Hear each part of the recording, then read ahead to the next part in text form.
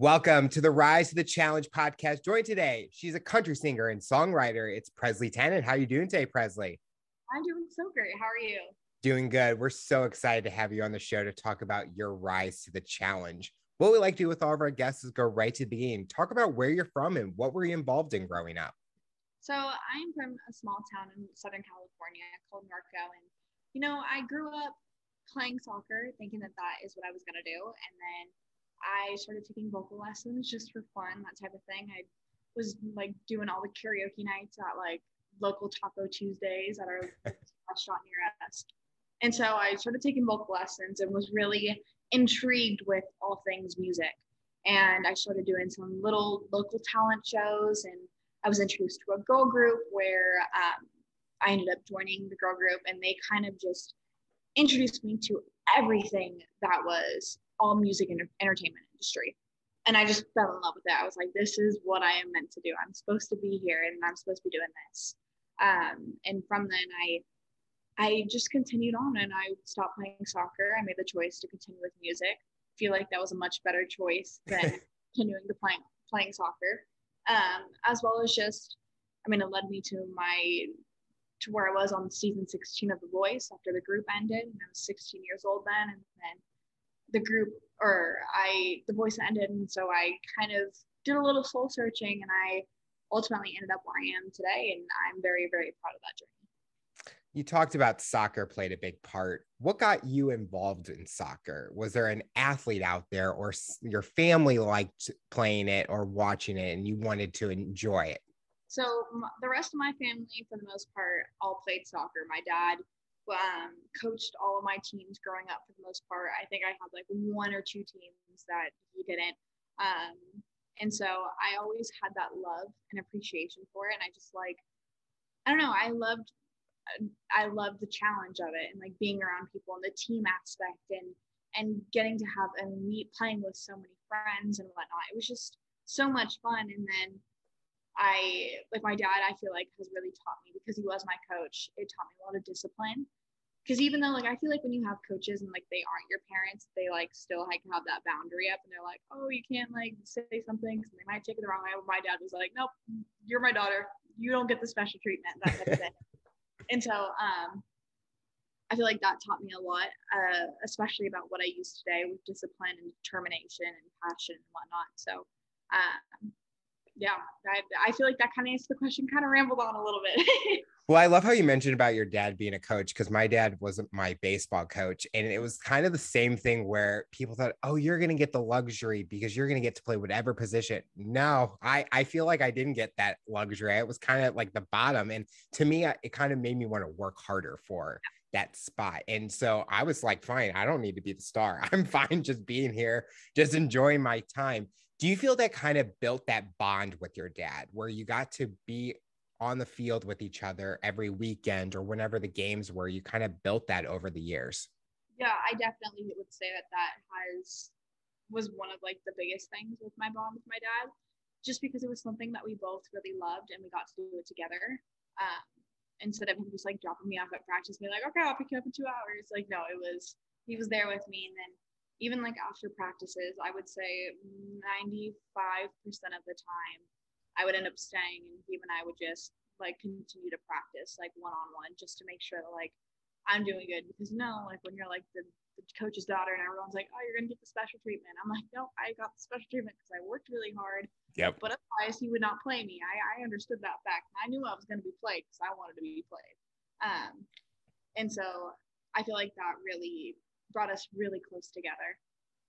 You talked about later about being in a music group. Soccer is definitely a team atmosphere. Was this the first big way of saying, how do I handle a group to prepare you for something in the future? I feel soccer is very much obviously is a team sport. And you have to have that communication with everybody. And I feel that really transferred into when I was with the girl group, because of the fact, there definitely was different aspects of it. I was not very heavily dance-based, but all the other girls were. It was mainly vocals. And so that's what I knew how to do. And so it was kind of we helped each other out when we both needed it. Cause it's like, I know I couldn't do certain dance moves or I needed help with it. So they would help me out, and it was vice versa with vocals and whatnot. So I thought that was really cool because we all got along so well. And I definitely could say that my experience over in soccer definitely translated over into the girl group. Looking at your love for music, what were your music inspirations? Was there an artist, a genre that kind of made you fall in love with? I would say I really loved a lot of like female vocal powerhouses. I just always had gravitated towards them, whether it was Carrie Underwood, Miranda Lambert, Christina Aguilera, Whitney Houston, Etta James, anybody who had this big, powerful voice and they're really able to use it in ways like even when they aren't singing super powerful and they pull it back and it gives like that moment of why the powerful voice is so special. Like I've always just gravitated towards that. And so it was a little bit of like pop, soul, country, a lot of rock. I love me some 70s rock. Just a little bit of everything, but a lot of very big voices. You mentioned a lot of names that were iconic, and later in your career, you kind of talked about being a country singer and stuff. Did it ever think about with that girl group, like what was our genre? What is our theme or identity? Because you look at a lot of the big groups out there, Pussycat Dolls, Destiny's Child, thinking of girl groups, they all have some kind of identity that made them stick out to where their fan base just loved and craved every song that came out. Yeah, I mean, definitely within that girl group, we were all, I want to say 10 to 13 years old. And we were a Christian-based pop girl group. So everything that we did was kind of like subliminally put in there of like the message of God, which I thought was really cool because you wouldn't necessarily think that's what it is about until you really listen to the lyrics and you're like, oh my gosh, that makes so much sense. Just because it was able to be more versatile, and people who may not necessarily believe in God could be like, oh, I really enjoy this music still. It's not just like bam in your face. And so I thought that was really cool. And so we definitely knew who we were, but after the group, I continued on the pop route, just kind of more of like the mainstream pop that you hear on like radio. Mm-hmm. And so I continued on with that. And then after The Voice, I did a little soul searching and I found my way back to my roots, and that was country music. I mean, I'm from a very country small town in Southern California, and everyone's like, is that even possible out there? And so I'm like, yeah, we're the only one about in Southern California. There's a few other ones, but my town is definitely what I really love. And so it brought me back to my roots, and I'm very, very grateful for that. Before music, did you enjoy writing, like storytelling or poems and things like that? And that where it carried over to creating songs, it kind of helped because you had that kind of idea of how to put together something. Yeah, I mean, in school, I hated writing. I could not write an essay for the life of me because I was like, there's too many rules to this. But I wrote down in my journal almost like every day, just like as stupid as like, oh, dear journal, this is my, like, it was my day today.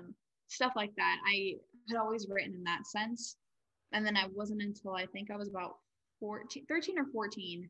And that's when I really started to like get into writing songs, and I've been doing it ever since. If you weren't a singer, what would that dream job be for you?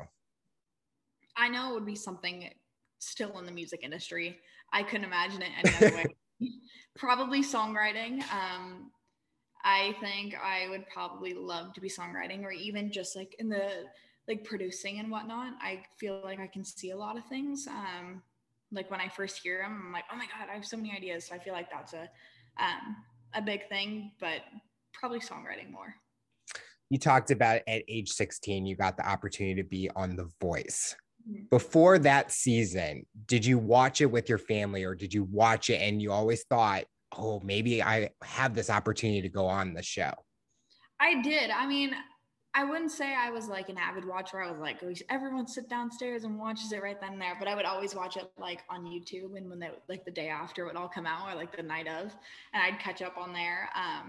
And I've always thought, like, I had a bunch of friends who were on it a couple seasons before me, and they had a phenomenal experience. And so they were always telling me like, oh, like you should do it. This could be fun. And I was like, okay, we'll see what happens. I don't know. And then when I was 16, they reached out to me and I was just like, you know what? It doesn't hurt. We might as well try it out. And if it's not meant to be, then it's not meant to be. And so I tried out for it. And I mean, it ended up working out. I got through like each different round, like month by month. And I was like, oh my God, we're getting somewhere. We're getting somewhere. So I was very excited about that. And I had a blast on the show, but definitely when I was watching it before, I wouldn't have been like, I'm going on the show. I would have just been like, oh, this is so cool to watch. Did you ever think about going on a different music show? I don't even know when American Idol, America's Got Talent. I don't even think the X Factor was on at that time. I don't know if it was on. I think American Idol was on their break. Okay. But I grew up watching American Idol. At least is like when I was super young. I think the year I was born is when the show started. So it's like one of those things that like they were just automatically my parents watched. But I don't know. I knew I kind of wanted to be on any of the shows, but I just didn't know which one.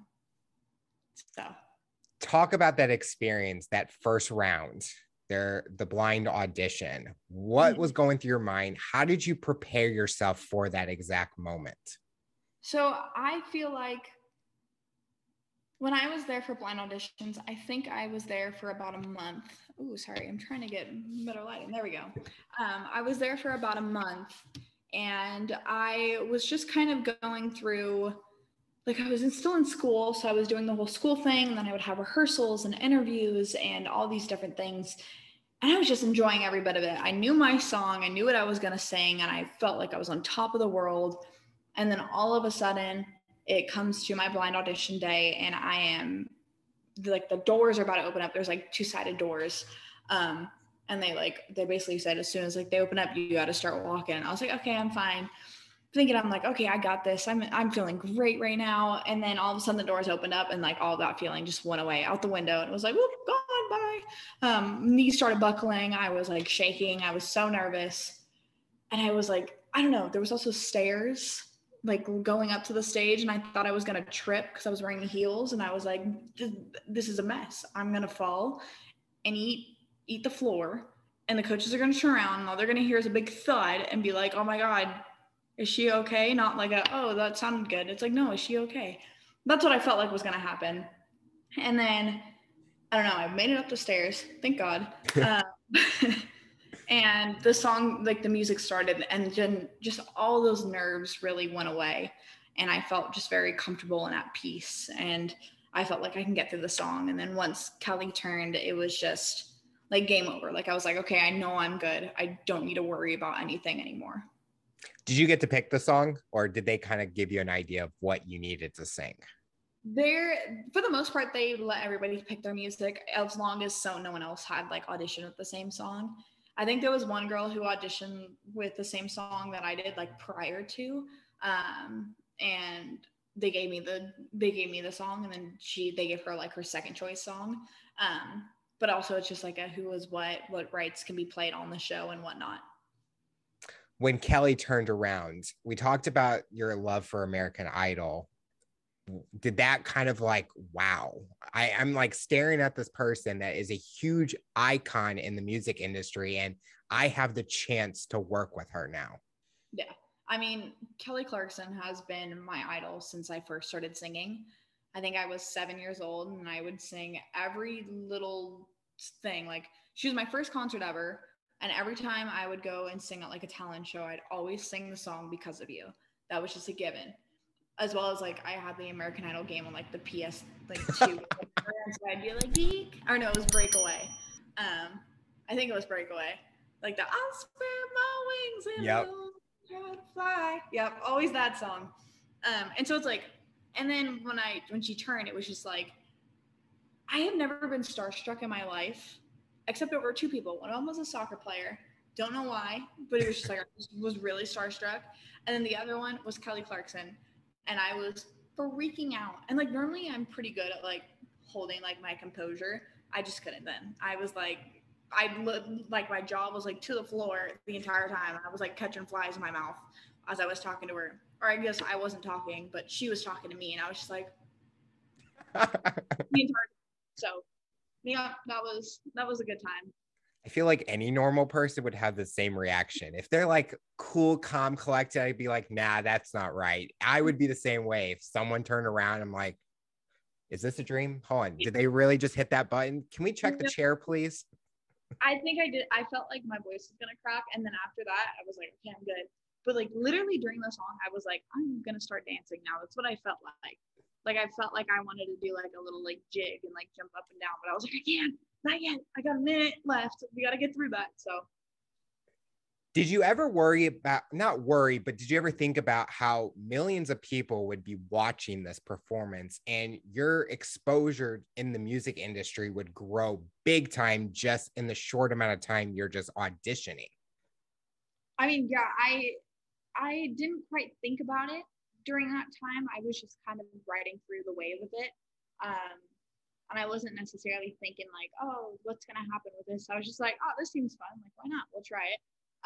Until the episode started airing. And then I realized how much of an overwhelming amount of responses there were. And I was like, oh my gosh, like this is a lot more than I thought was going to happen in a good way. I didn't expect that much love or anything like that. So I was very, very grateful for every single little thing that happened and everybody who has been on my journey since The Voice. But yeah, I definitely wasn't expecting the amount of exposure that it was to happen. And like the amount of like, I guess a name that I left behind since the show. Looking at each of the rounds, what was the most challenging part of the whole Voice experience for you? I would say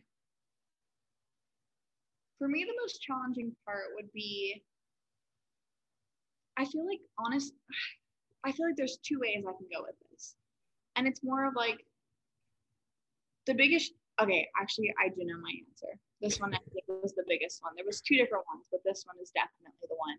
And it was figuring out how to deal with the responses I did get back. There was a lot of love. Do not get me wrong. There was more love that outweighed it than the bad.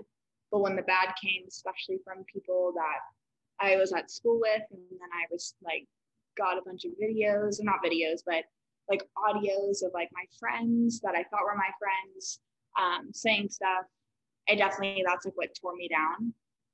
And then it kind of took me a while to build myself back up and be like, okay, like I'm proud of who I am. I shouldn't have to feel guilty for the things that I went through and that I worked hard for.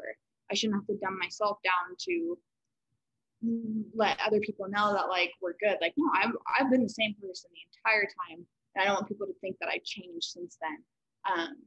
And so I think that was really hard to get through, but I know that I ended up getting through it and I was okay. And people like, once I came back to school, they were like, oh yeah, she's like normal as she was before. Like she's the same person, not like, oh, they're thinking she's going to go on this TV show and it's going to get to her head and she's going to change. And I'm like, I was like, I just need where's my homework answers? I need that. No, but that was like the biggest challenge. And I feel like it took me a while to get there to overcome it, but I definitely got there at the end of it. I think I'm glad you mentioned that because nowadays with social media, you just don't know how people are going to react or how people will present themselves on a big platform. Even for me, like I'm not this big podcast person, but I'm still the same person when I hit the end button on this call. And I think you mentioned that where you're the same person, but you now saw the true identity of your friends to see, could they still be there for you, even though you're in a different time and you're doing something that you love. And I think support is what we need. Even if someone gets a big break, you should be proud of them because they've worked hard. You don't know maybe what the behind the scenes like, but you showed the strength and the overcoming all of those things and where you are today, and you've learned so much about yourself. Yeah, I mean, I think it's so important to always be excited for other people's success. Yep. Just because it's so, number one, it's so much easier just to be nice to everybody and congratulate somebody, even if you may not be on good terms with them, but it's so easy to, instead of dwelling on like that feeling, being like jealousy and whatnot, just think of it as like, oh my gosh, like I'm so happy that they did it and I can't wait to be up there with them. Like, I feel like that's like the mentality that you should go after. But it's just so exciting to see your friends succeed, because you know how cool it is, like how they're feeling it, and like if it's happened to you before or it hasn't yet, but you're like, you could just be there and be like so proud of them and know where they started from and where they're ending at. And I feel like that is the biggest thing that I really I think it's just so important to have that mentality on. Do you ever look back at your performance and watch it to see, wow, I did this, or I sang this song? Just kind of reflect in that moment. I do every once in a while. Just to kind of like almost, I feel like I sound very confused when I say that. Videos. Yeah, I do. No.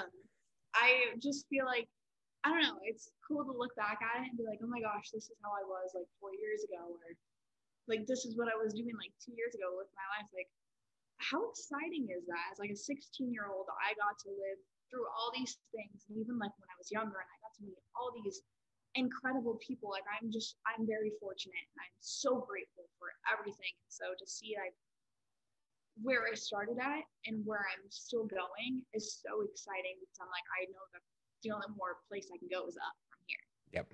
So during your solo career right now, what is the theme of your songs? Are they particular moments that you've experienced, things that you've seen in the public, or things that you're like, maybe I can write something about this? So I feel like it's a little bit of everything. I write a lot out of personal experience, or even if it's like my friends have gone through something and they've told me something about it, and I like try to put myself in their shoes. I would definitely say that a lot of my music, or not a lot of my music, all of my music is just an extension of myself. And so I want people to realize when they listen to my music that this is still like exactly who I am, just maybe with a little more, pizzazz every once in a while. But like I have my song House That Strong that I released last year, but I think it's just so important to me because my dad is a big part of my life. And so I wrote the song for him for his birthday and a couple years ago. And since Father's Day was coming around, as it was just a couple days ago, I feel like it's just important for people to see like, oh, like this is what she looks up to the most in her life. And that's just a part of her. That's who her story is. And so I feel like all of my music can kind of relate to it in some way, somehow, that this is part of my story. We talked about how your friends kind of question certain things. Did they ask you, what are these songs about? Because maybe have you not expressed what you've gone through or things that the songs represent? And this was kind of a way to build that bond even more with those friendships.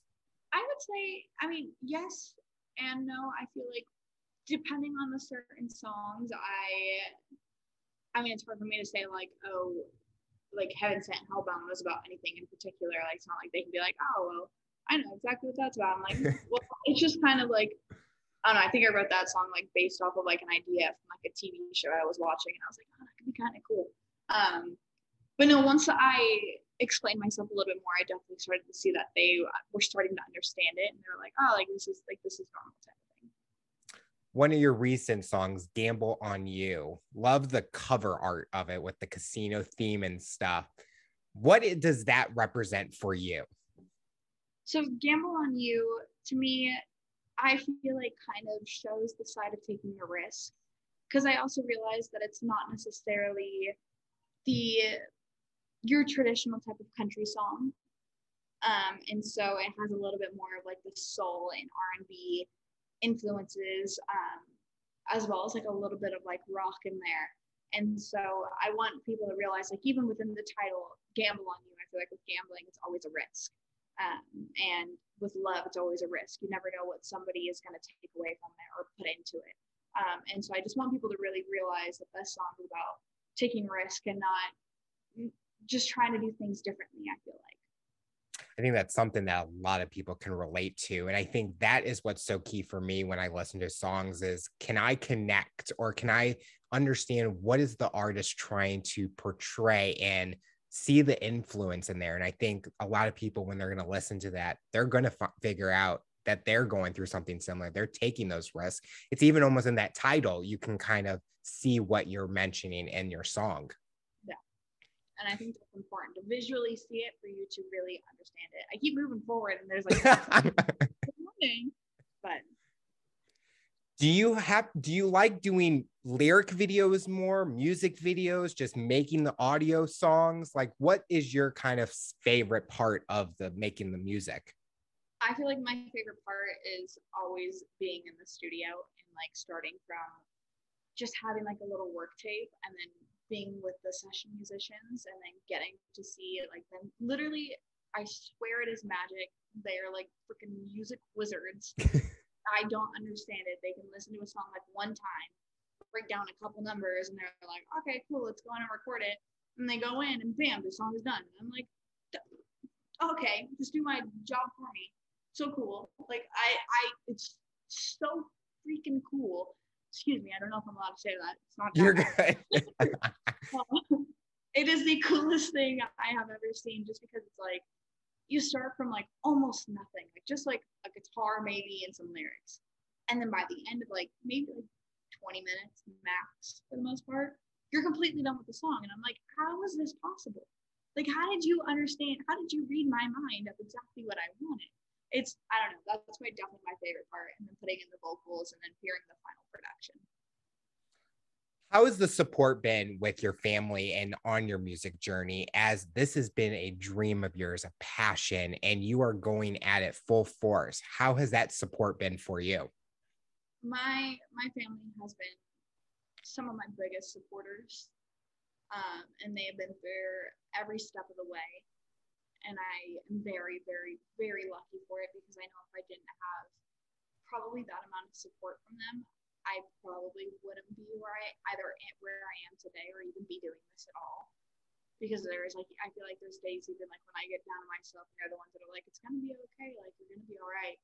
And I don't know, it's just so comforting to know that like if something were to change, granted, I know it's not, so I'm not gonna let that happen.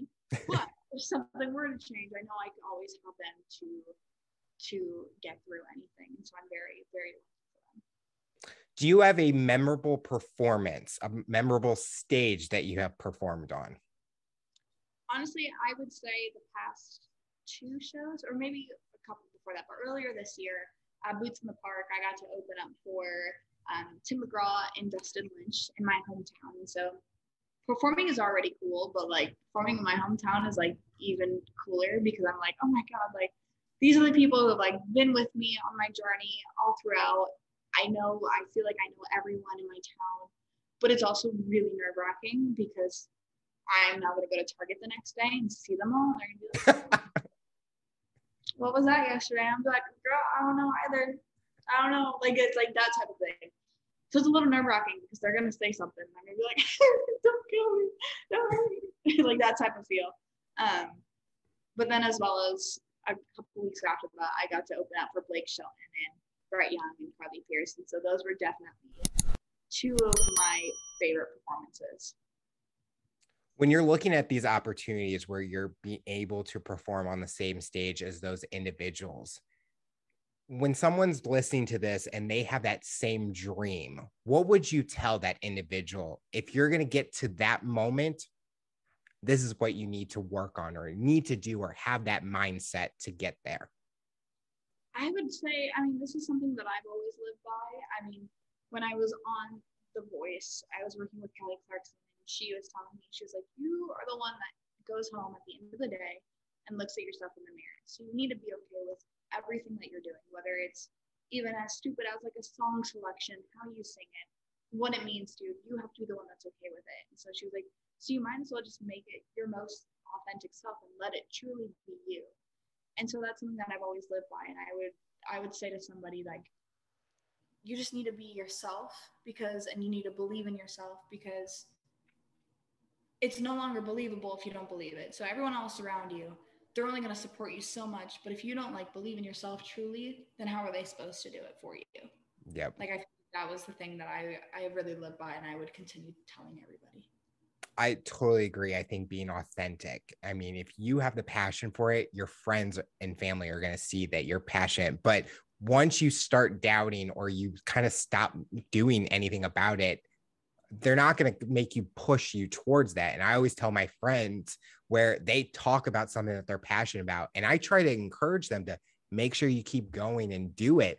But then once they stop giving up, it's like, can't really do anything else, because if you're not passionate about it, why should I be passionate about for you? So I think that's so true what you mentioned, because nowadays, like you mentioned, you go home and look in the mirror. Nowadays, you see everyone comments, likes, reactions, things like that. Social media plays a big part that it changes people's minds on what they love and what they now don't love anymore. Yeah, very true. Looking towards a fun future, there's so many stages and opportunities. What's that dream stage you want to perform on?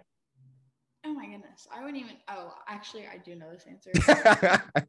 I was thinking like, oh, like there's like tours, like just headlining a tour. No, I would love to play at the Grand Ole Opry.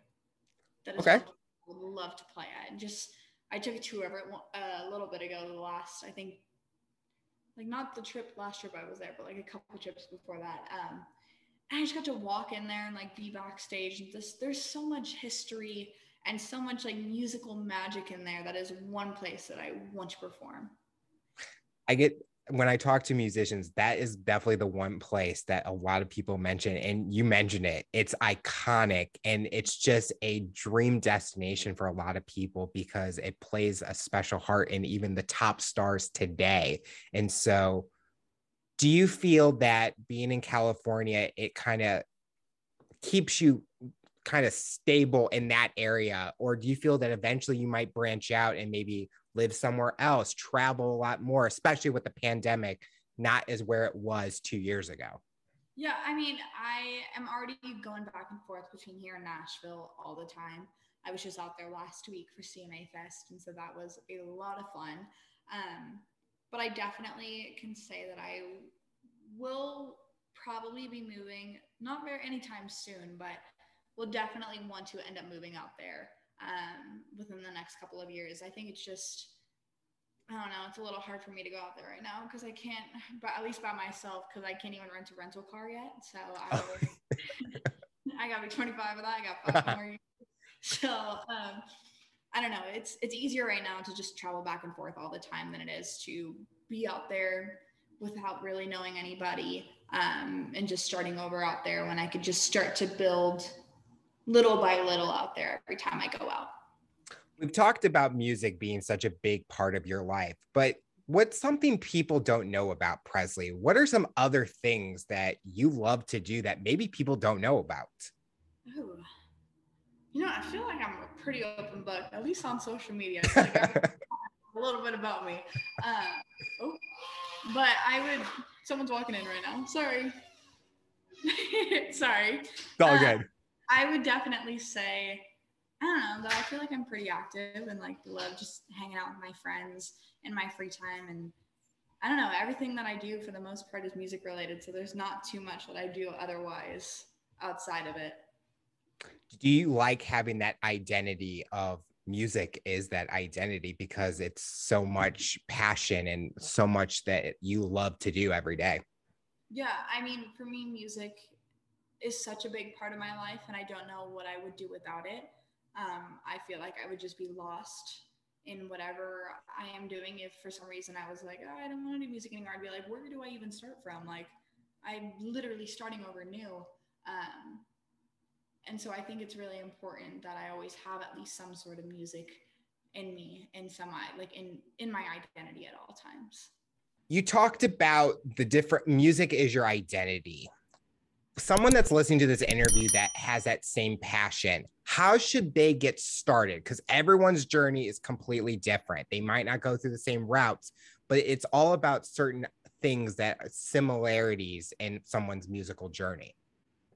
I would just say a lot of it is just going out and putting yourself out there and meeting new people and making connections and building relationships. I feel like that is so important because when you first put yourself out there, a lot of people are still trying to get to know you. Yep. Person there is like, be like, oh my gosh, like how is this? Like how are you? What do you do? All that type of thing. And it's how you continue those relationships and you build those because they want to continue to work with people that they know and that are good people. And so I feel like that is a big thing. Just continue meeting new people and putting yourself out there and don't say no because you think it's not a good opportunity. Everything is so important because I feel like it's the power of 10. Even if you play a show for 10 people, those 10 people are going to go tell Yep. 3 5 of their friends. You never know. And then it all just starts building slowly by slowly. Looking back at your beginning, would you have changed how you went throughout your musical journey, or do you feel each step you took has made you learn more about yourself to get to where you are today? I would say I wouldn't change a single thing. I really wouldn't. I am very, very proud of everything that I have done leading up to where I am. I've worked very hard. I mean, granted, are there certain things that I wish I could redo a little bit, like to fix it? But yes, but no, because also without those, I wouldn't have learned. And I feel like that's really important. If you continue to learn and you don't stop continuing to grow, then you're going to go so far. Like you're unstoppable, you're limitless at that point. But as soon as you limit yourself and you're like, oh, I wish I could go back and like really change that outcome, no, then you can't grow much anymore than that. So what does the future look like for you? What are you hoping to accomplish? What's exciting coming in the next few years, both personally and professionally for you? So I'm releasing a lot of new music. I'm very, very excited for that. There is a song coming out very soon. I can't say too much yet, but it's on my social media. You can find it all there soon, as well as just a lot of shows and performing. And I'm very excited to be playing live again. I feel like the last couple of shows that I did, it's just been so nice to like actually be able to be around people, and I'm very, very excited for all of that. How often do you try to put out new music? Do you have a certain deadline, or how does that play out? I feel like it's more of every couple months after like one of my songs, and I'm like, all right, I feel like I want some new material out there. I want people to see what's coming out next. And so I wouldn't say there's a set time, but there's definitely like it's a feeling where I'm like, all right, you got to put out something new. I want it out. So Do you feel it's easier to do singles than try to put a whole album together or an EP out?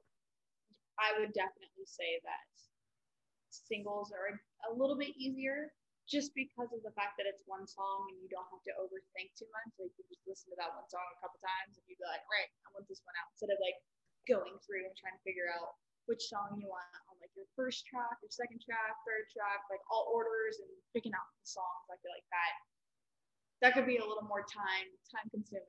So singles are easier, I feel like.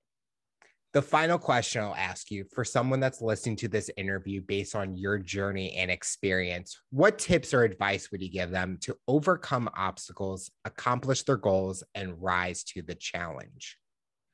I would say just be persistent with what you love, because if you truly love it, you won't give up. And to keep testing yourself and keep trying to push yourself, because I feel like that's just so important. Everyone can try to push you to be better, but as long as you believe in yourself and you really try to do it, you dig deep, you're going to get to where you want. Well, Presley, I want to thank you so much for coming on the show and talking about your rise to the challenge. You're inspiring so many people, and we're excited to see what the future looks like for you. Well, thank you so much for having me. It's been a blast.